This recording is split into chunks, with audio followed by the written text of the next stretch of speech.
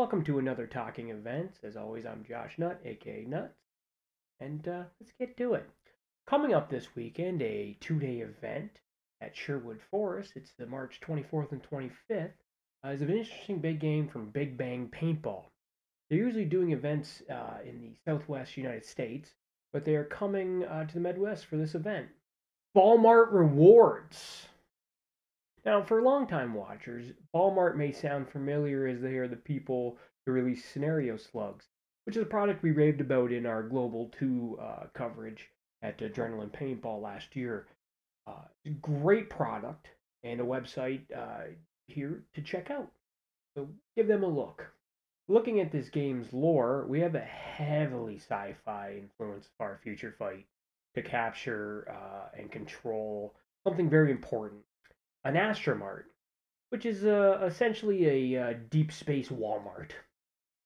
Now, at first, I had probably the same thought you were having now, which is, it sounds a little silly, Josh.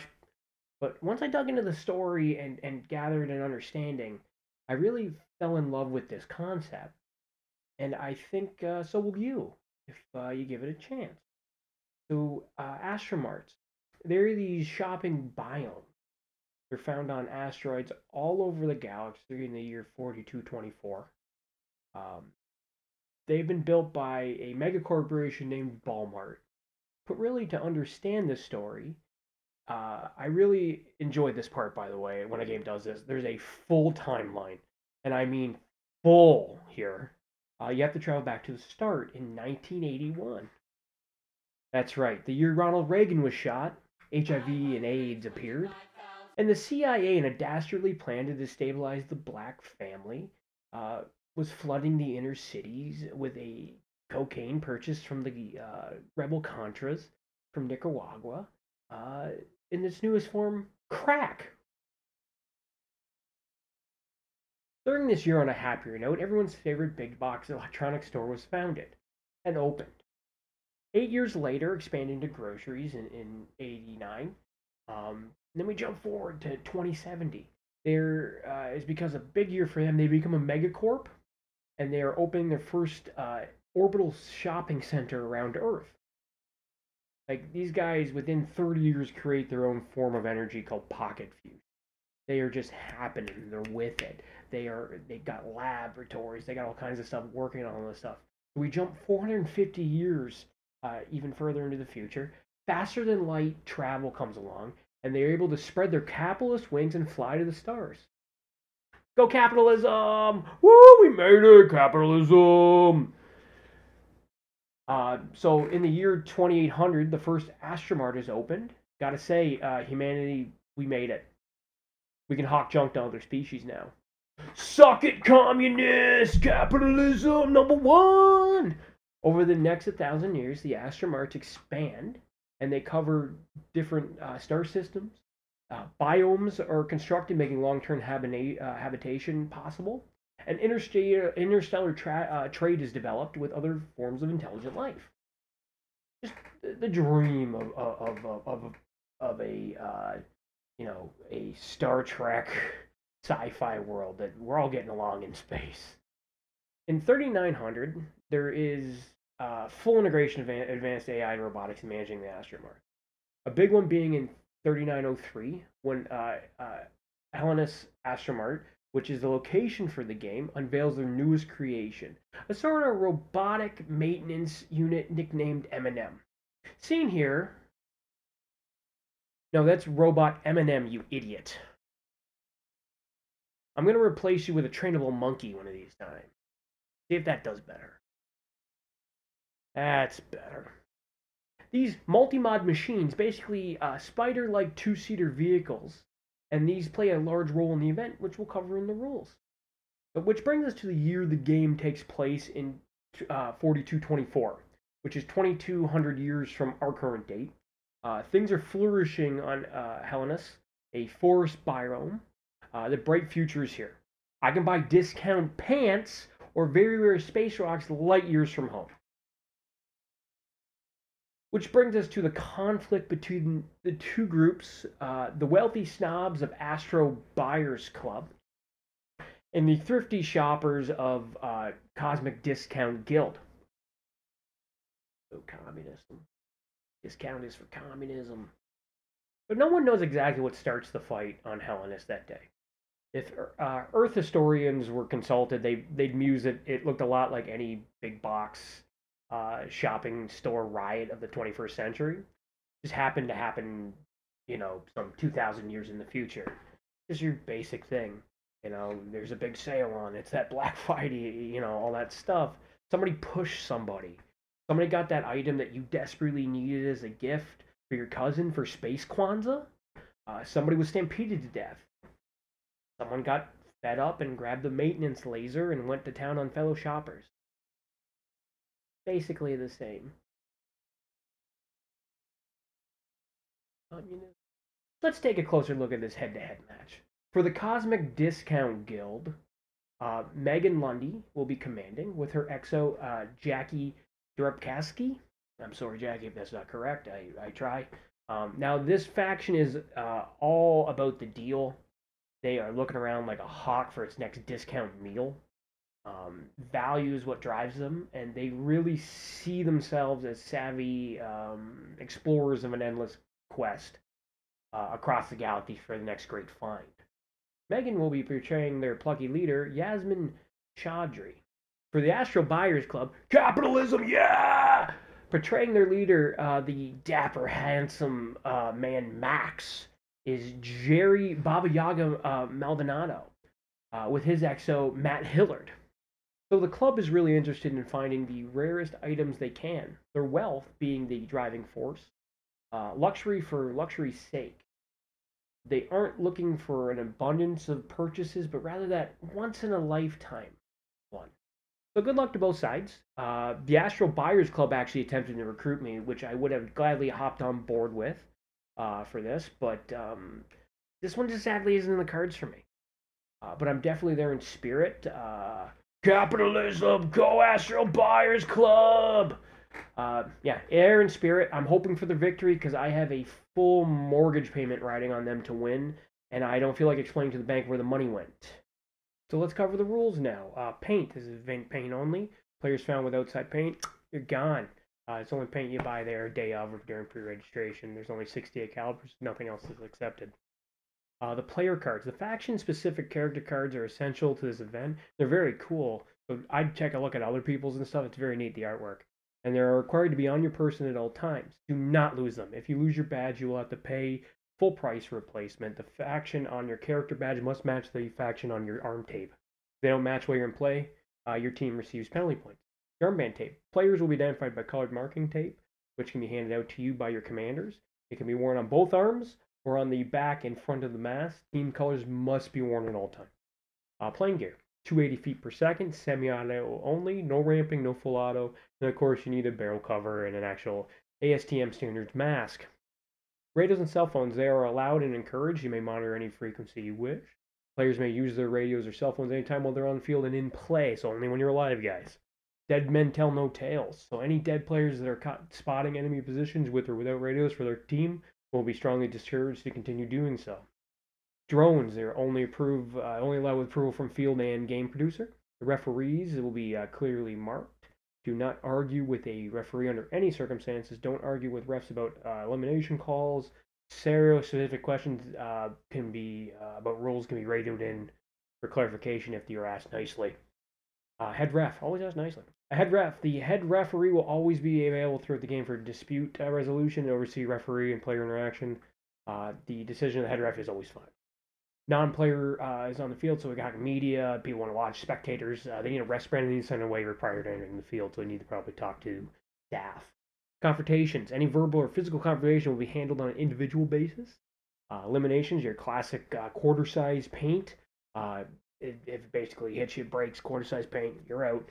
This includes any hit to your body, paintball marker, or equipment. If you raise your hand or marker above your head and or place your barrel stock on your barrel, you're out of play and must respawn. Any player found to be playing on after being eliminated will be removed from play by referee and sent to a reinsertion point. Continue to disregard for elimination rules will result in penalties to your team and may result in ejection from the event. Barrel tag. You may barrel tag in players and eliminate them without shooting. Unless it is on your marker, the barrel must be at least 8 inches long, and that must be in plain sight, so you can't hide it up your sleeve.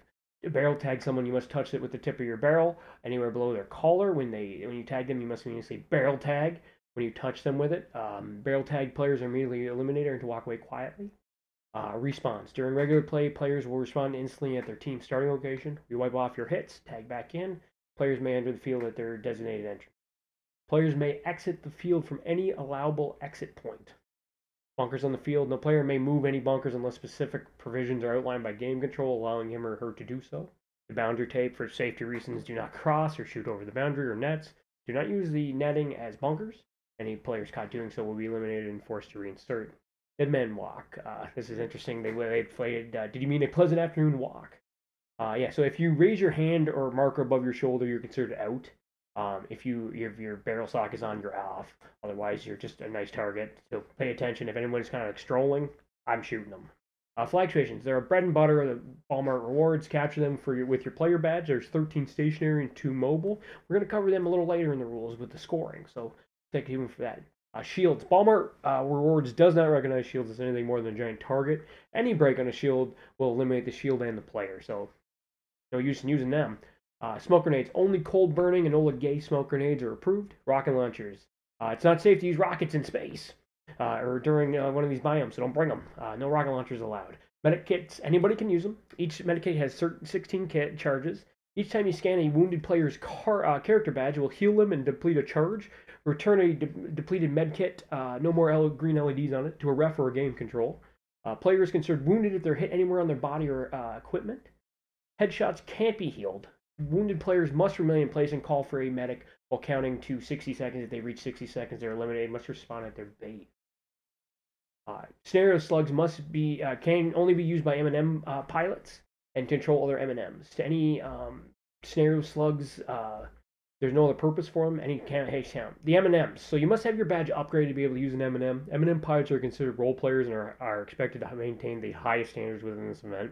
They're the core part of the game and can't run out of fuel.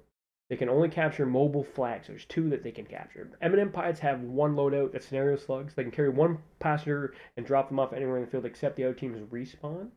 To pick up a passenger, the M&M pilot must take a knee for 3 seconds. Passengers must keep their hand on the shoulder's pilot until they're dropped off. Drop off the player. They do the reverse. They take a knee for 3 seconds, and the players can let go. M&Ms and their passengers cannot shoot or be eliminated by paintballs, so don't deliberately shoot them at all. Bringing up the map and schedule, we can see a fully realized Hellenist Astromart. Very cool, bizarre style shopping with forest biome. Other Astromarts are made up all kinds of different spaces like deserts, tundras, mountains, and jungles, which I think is a neat feature for the story. There is 13 named locations on the map, as well as the flags indicated here at the top and the bottom that indicate the spawn and HQ areas, which are the classic north and south spawns at Sherwood. So there are the 13 stationary flags that any player can capture. To capture a flag, you simply hold your badge up to the center of the flag until the light turns purple. Once you see it go purple, you let go and it will flip to your faction's color.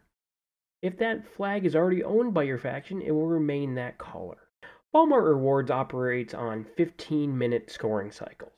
The faction that controls the most flags at the end of each 15-minute interval wins that scoring cycle. And the flags reset to neutral, which is very simple, but always keep that in mind. It's not 15-minute games. It's a 15-minute cycle. You stay on the field the entire time. You don't leave. So that 15 minutes is coming up. I'm already working on getting over to get these difficult flags or whatever right off the hop and keep them. This will be a game. This will be an aggressive game. I'm pretty sure of. It's going to be a territorial control domination style game. It's going to be very interesting to see how this plays out. But wait, there's more. There are also 2 mobile flags that will be carried by refs that can only be captured by M&M pilots, which we covered in the rules section. Finally, and this is a little different than the actual score, because these scoring cycles work as the team that has all the flags gets the points for that scoring cycle, and the other team gets none. And then the team that wins the most scoring cycles obviously will be winning the game. Now, finally, this is different from the scoring cycle points. This is individual points. Finally, every time you capture a flag that your team doesn't control, your badge is rewarded with 1 point. The players with the most flag pulls will show up on the game's leaderboard. The top 5 players on the leaderboard at the end of the event will be recognized. No other awards will be given. So I'd be fighting tooth and nail for those flag pulls for sure to try to get my name up on that leaderboard.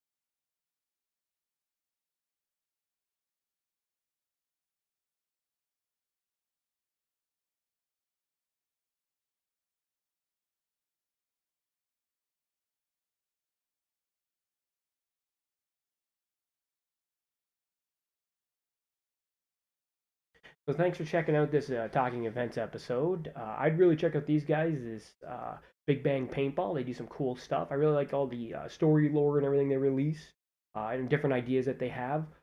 There's someone to really keep an eye out, especially if you're in the southwestern United States or down south there. I'd check them out. They're even doing some work in Texas, I think, a month from this game as well, on the 20th of April. April 420. Is that anything? I care. Um.